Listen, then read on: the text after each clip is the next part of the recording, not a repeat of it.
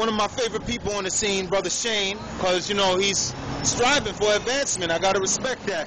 He got the illest shirt. So I just told him today is an auspicious day when spiritual technology has a chance to be successful, because today is the day in approximately 3100 BC when Krishna appeared on a material plane. So he said, do I have what? No Hollywood, brother. Knowledge.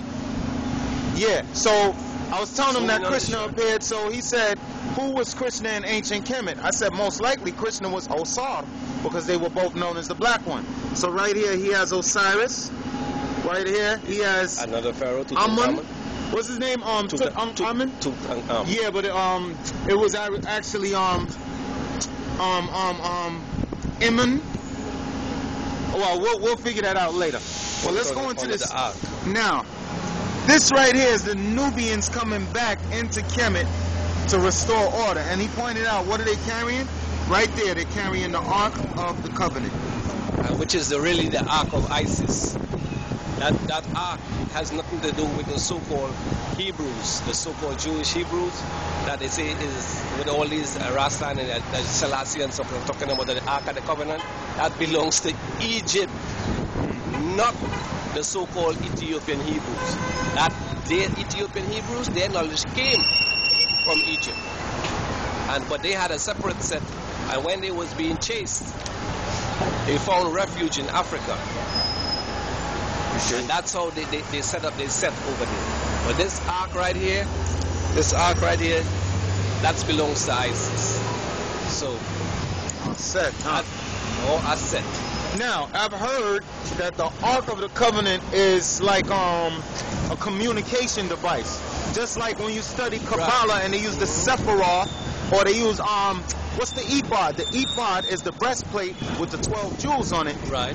Which is used to commune with higher level entities. And they also used to have it when they go into war, it bring them protection. Okay. When they used to go into battle, they used to have the Ark of the Covenant, which represents God, so they always had God with them. So that would always protect them in the battle and they would be victorious. Great, great. So this is the Kemetic origins of the Ark of the Covenant. Yes, it belongs to Kemet. Where is it today? Nobody knows. I've heard stories that it's in Ethiopia. They claim that it is in Ethiopia in a church, but that looks very suspicious.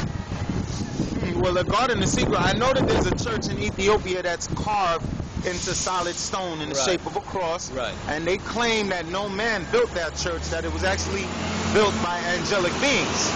This is their mythology. I can't confirm or deny. But, you know, they do say that the Ark of the Covenant is in Ethiopia. It's in a church in Ethiopia. Nobody can give 100% proof that is the original Ark. It could be a replica, but we're not saying yes and we're not saying no. I'm sorry. We're not saying yes and you trying to get on the video, sis? No. No? Okay, we're not saying yes and we're not saying no.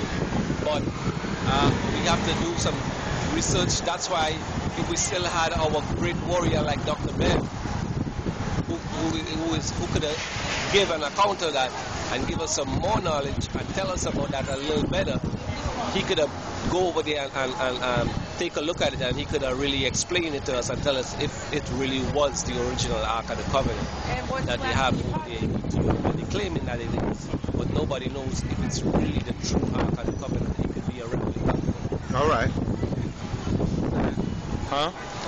The Ark of the Covenant never existed, to tell you the truth. There was no such thing as Moses, no Aaron. Stand over here, brother. Stand over here. 12 tribes of Israel. All dealing with the 12 tribes, 12 zodiac, dealing with the sun, dealing with the story of Jesus and the 12 apostles, dealing with the sun and the 12 celestial houses.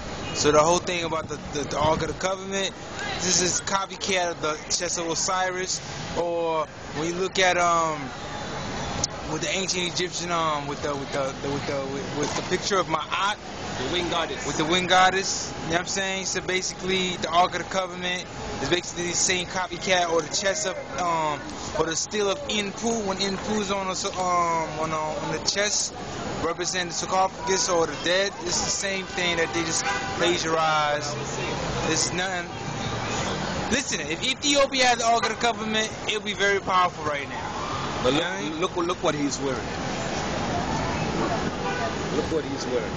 Yeah, he got his Hyksos piece on. But look who's there. Look who is there. Okay. It's the same thing. Hyksos How the invasion. two of us end up with the same thing? Well, there's a lot more synchronicities going on. Y'all don't notice, right? Back when you was a kid and you saw the clock say 11:11, you got excited. Right. Now you see 11:11 every day, 4:44 every day, 3:33 every day, 1:11.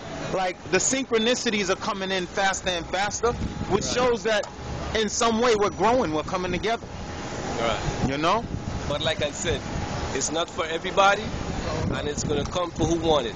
Once you have your mind open and your heart open, when you get that little spark, all you need is that little spark to ignite you, and it's on. I appreciate y'all brothers dropping jewels, man. I'm gonna name this video the Ark of the Covenant, and check the comments on YouTube to see how the people respond to the information. All right?